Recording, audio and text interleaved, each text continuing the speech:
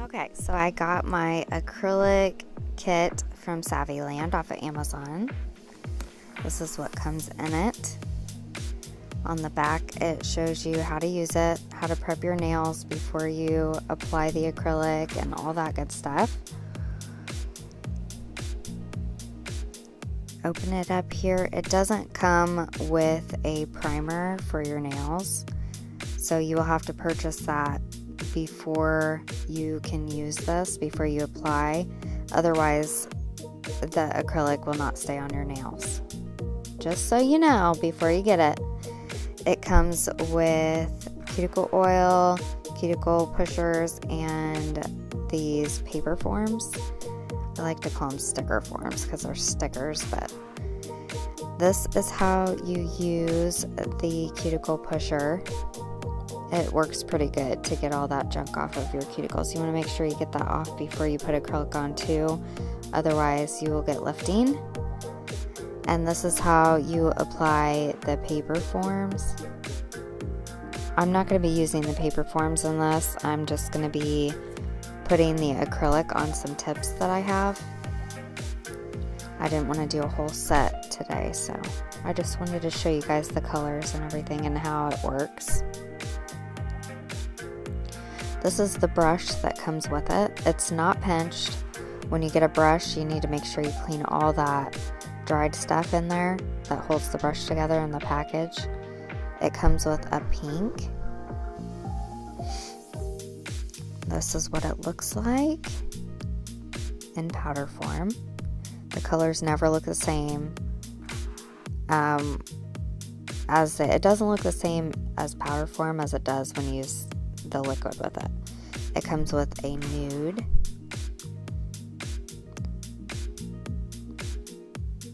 and that's what it looks like in powder form. And it comes with a clear. You always need a clear. Always need a clear.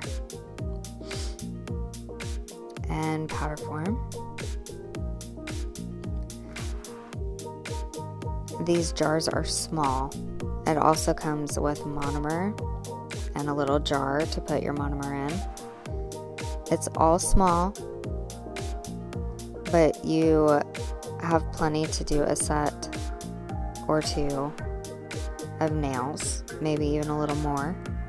These are the tips I'm going to be using to show you the colors. I'm going to start out with the nude, and I'm going to use the brush that came with it first so you can see.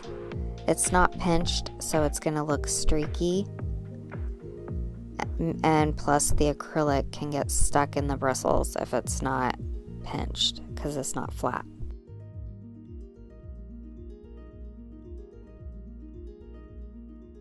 The brush is not the easiest thing to use, so I'm going to use the brush that I have. It's a bigger brush, and it's pinched.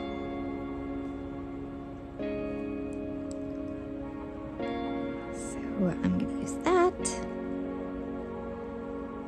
which makes it a lot easier to use. Which usually the brushes that come with starter kits are all the same, really.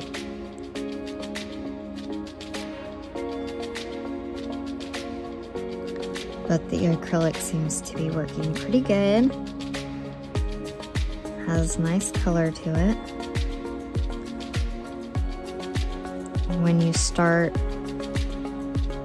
using acrylic, you're going to want to get yourself a nude and a pink because you use those a lot. And you're definitely going to want a clear because you will use clear all the time. You use that the most. This acrylic seems to work wonderfully with the monomer. It gives you plenty of time to work with it, so it'd be perfect for beginners. It's affordable. We all like that. I remember when I was starting out, I was looking for all the products that were the cheapest, and it was definitely hard to find a good quality acrylic and monomer that was cheap. But this kit is affordable just to try the acrylic out to see if it's something that you might like, something that you can do. So, I mean, like I said, this is good for beginning. You just need to get yourself a good brush. I'm gonna say that. The brush that's in it, like I said, it comes, those kind of brushes come with every starter kit, seems like, and it's not pinched, and that's what makes it hard to work with. I think if you take pliers, you can pinch it. If you can see my brush that I'm using now, there's like a dent in it where the bristles come out of the metal part,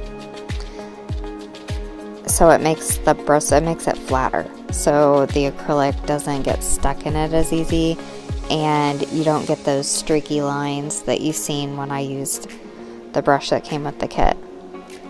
But the acrylic seems to work really good, so I definitely recommend it. Here I'm going to show you a different way of using both of the colors together. I'm just going to do an ombre on this one, just so you can see how both of the colors blend together nicely.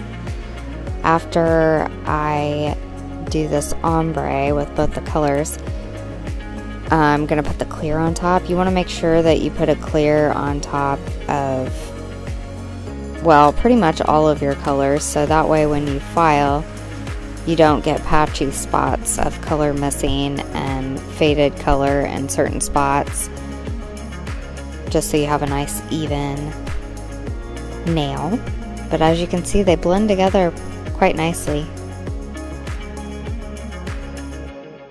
Like I said earlier, these jars are small and the monomer bottle is small, but you run out of liquid monomer a lot faster than you do the powder, so you'll have plenty of the colors left over, and the clear, you'll have the powder left over. But the monomer will probably run out about 2 sets, maybe 3 sets, depending on how much you use when you apply a set. And if you're a beginner, it'll probably be like 2 sets, and you'll have to get some more monomer, but you will definitely have the colors left over. Decided to go ahead and take the clear and put it on a nail just so you could see how clear it is. It's actually pretty clear. All of these starter kits come with a little tiny file, so I used that to smooth out each of the nails before I put a top coat on. This kit doesn't come with a top coat or a primer or anything of that like that, so you'll have to purchase your own, but I'm gonna be using the top coat that I have here, so you can see what it looks like with a nice shiny top coat. These colors are nice, they're pretty, and it works perfectly with the monomer. Like, it gives you plenty of time to work with the product before it sets up, so that will make it fantastic for beginners. I'm picky with my monomer, like the smell. I'm picky about that, and unfortunately this monomer is pretty strong smelling to me. But I mean, monomer is strong. It's smelly. But yeah, I've been using a different one for a while, and you kind of figure out which one works best for you, and you kind of get attached to different products. And I use a different one. But these colors and everything are fantastic. And like I said earlier, the brush, those kind of brushes always can't come in every starter kit. It's just a cheap brush. You're gonna have to spend some money to get a good brush. And I think Saviland has some other acrylic brushes too that you can check out. If you want a good acrylic brush, you're gonna have to spend at least $30, depending on what size you get.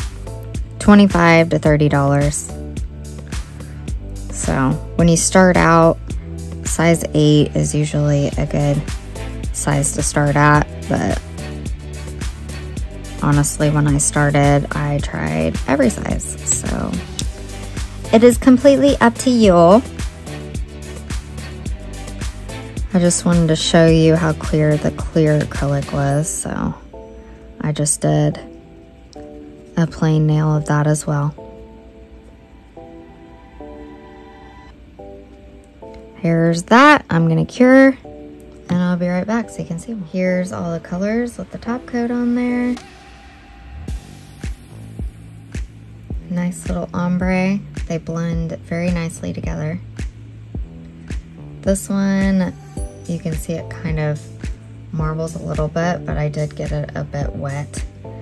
If you drain the bead off of your brush with the acrylic on there, it kind of makes it a darker color, and sometimes I forget about that and then I get 2 different shades. So that was probably my fault. And the cuticle oil, I love these little things. They're so convenient. You can just throw them in your purse. So when you get some dry, because I always forget to put cuticle oil on. And when you first get them, you're gonna have to turn it quite a few times before it comes out. Might help if I tipped it. But yeah, that's always the deal with a pump or these things. Lip gloss like containers. Come on, baby. There she goes. It smells so nice. It's like strawberry. Ah! I got a little cut there. Don't mind my nails. I just removed my my acrylic set that I had on. So yeah, I need to replenish these babies because I'm going to be putting another set on, and my nails are tore up. Years of acrylic. This is kind of oily feeling, but super good for your nails and your cuticles. But there you have it.